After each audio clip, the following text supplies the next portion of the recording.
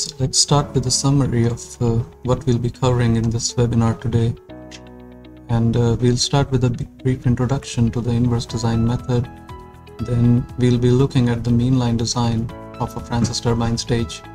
Then we'll see how different components like the stay vanes, guide vanes, and the runner can be designed using the inverse design approach. We'll also briefly look at the design of the volute and the draft tube. Then we'll see how the performance of this baseline runner can be enhanced through the use of automatic optimization with inverse design. And finally, we'll wrap up with some concluding remarks. So let's start with an introduction to the idea behind the inverse design approach, which we use throughout this presentation. And as you can see in this workflow, these are the inputs that are used by the inverse design method to give us the final blade design.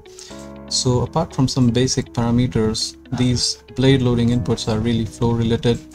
So once you have a good understanding of your specific flow issue, whether it's profile loss or secondary flow or cavitation that you're dealing with, it's possible to come up with guidelines on the optimum blade loading to tackle each of these issues. And actually this know-how has generality, which makes it suitable for all your turbine applications. And so what's interesting then is that you only need to rely on your knowledge of flow physics, and then this method will work for you regardless of your turbine size or which specific speed regime it falls under. And so this makes the entire process very intuitive and removes any empiricism that is commonly seen in conventional design methods.